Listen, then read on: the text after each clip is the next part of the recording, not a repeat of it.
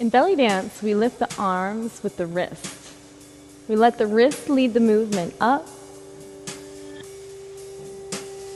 and we let the wrist lead the movement down. Think of there being a pulley in the back that's pulling the shoulder down, pulling the arm up as the shoulder pulls down. Let both arms lift.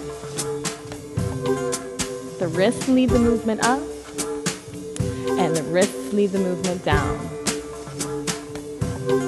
We use arm positions in belly dance. Our arm positions help us to have clarity and concise movements. Our arm positions are milestones that we move through from one movement to the next. Low second, elbows pointed down, roots coming out of the palms of the hands. Second position, elbows pointed back, fingertips pointing out.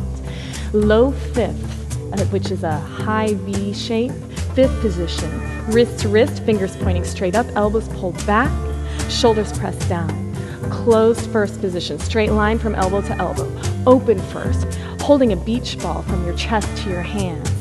Low third, just opening out from closed first. Low third, use your shoulder to pull out. And close first.